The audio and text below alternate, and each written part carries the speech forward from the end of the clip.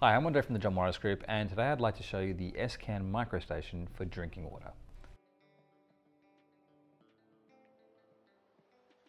S-Can are famous for their spectrophotometric sensors capable of reading up to 19 parameters, including turbidity, color, UV254, organics such as BOD, COD, TOC, and many others. Now, spectrophotometric techniques are popular because they're chemistry-free, and in the case of S-Can, their split beam technology means they're also drift-free.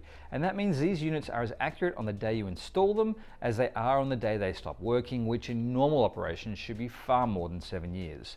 However, they are prone to interference from dirty optical windows, so cleaning is important. And S-Can have a range of solutions for this depending upon your application. These include brushes, dry compressed air, and also wipers. The unit we have here today is designed for a drinking water monitoring wet wall, and it's about a ½ meter wide by about 3/4 meter tall.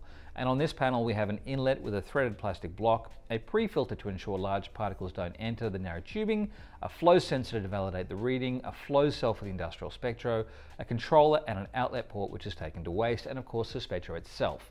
In this instance the controller is 24 volt DC version, but there's also an AC version controller available. It comes standard with a web browser built in, and you can access the unit via a touchscreen over LAN, modem if installed, or connect directly to your plant via Modbus or analog outputs. On the same mounting board we can supply a range of traditional sensors including dissolved oxygen, pH, conductivity, fluoride, chlorine, ammonia and much more.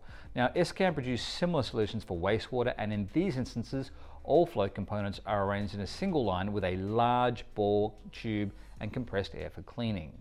When speaking with our team, don't forget to mention the type of water and stage you plan to measure in.